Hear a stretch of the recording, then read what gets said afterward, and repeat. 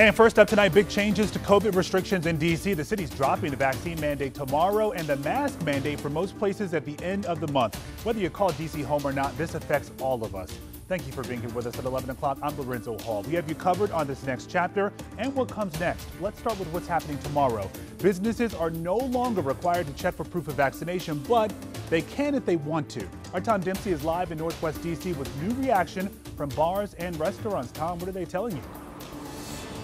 Hey, Lorenzo. Yeah, with it being Valentine's Day, many bars and restaurants here along 14th Street saw a lot of customers tonight. But now, those same businesses hope to see even more people in the days and weeks ahead with that official D.C. vaccine mandate going away.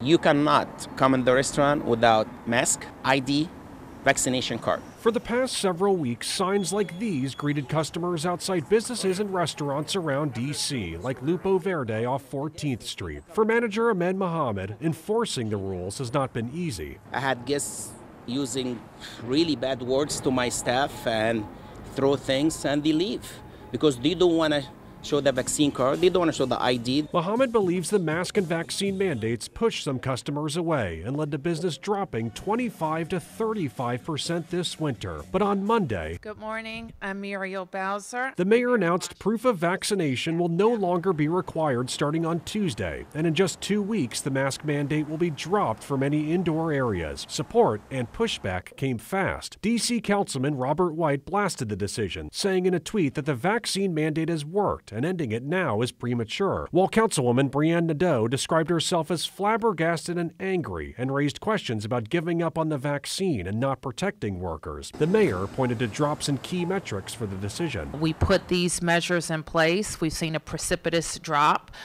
in case levels. Another change impacting life in the pandemic, with some businesses and restaurants looking forward to taking down the signs outside. Removing the masks at the end of the month, it will be a huge relief for us.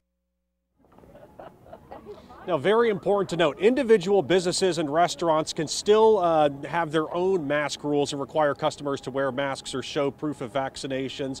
Some bars even around the district even required those before these mandates were put in place. Also important to note that masks will still be required inside places like schools and hospitals and ride shares. Live along 14th Street, I'm Tom Dempsey, WUSA 9. A lot of folks will certainly be looking at these metrics as these mandates are being lifted. Tom, thank you so much.